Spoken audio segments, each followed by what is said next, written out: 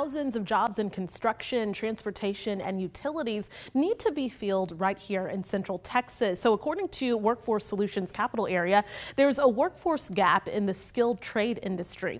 It's why some local leaders created platforms to get people in those jobs. KXAN's Sarah Alsheh shows us now a new one in Pflugerville trying to help fill that gap.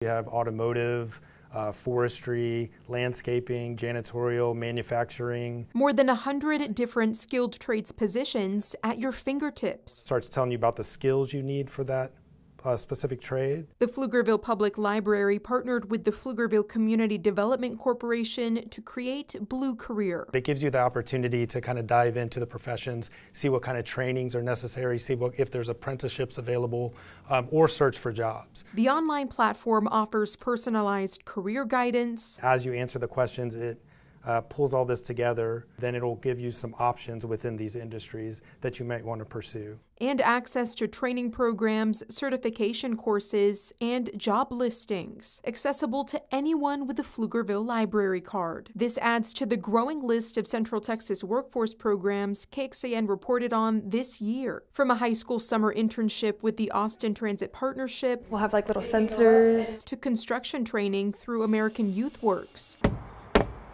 Workforce Solutions Capital Area says all of these initiatives help fill the current workforce gap. A lot of different infrastructure jobs coming here to Austin, including Project Connect, the airport expansion, I-35 expansion, and more. Workforce Solutions says Central Texas will need about 10,000 more workers annually to deliver on those projects. But there's only about 6,000 people in skilled trades programs at the moment. So the delta that we need to reach that 10,000 goal annually, the 10,000 demand, is about 4,000 per year. Through this new platform, the Pflugerville Library hopes to chip away at that number. And this one kind of filled a gap that we felt like we weren't exactly filling before. So it kind of fits in that whole idea of just helping people in the community find rewarding careers and better their lives. Sarah Alsheh, KXAN News. Another workforce program coming is the Austin Infrastructure Academy. It's meant to help build a local pipeline of workers for major construction and transportation projects in the region. According to the city, it would be a one-of-a-kind public-private infrastructure network that integrates recruitment, a comprehensive training hub, child care support, and placement services to connect local people to career pathways in infrastructure development.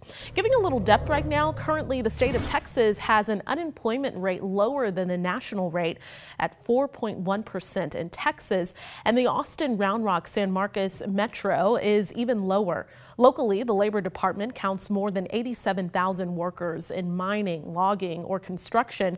Also, more than 74,000 in manufacturing. Trade, transportation, and utilities tallies more than 210,000. All three of those sectors have shown growth year over year.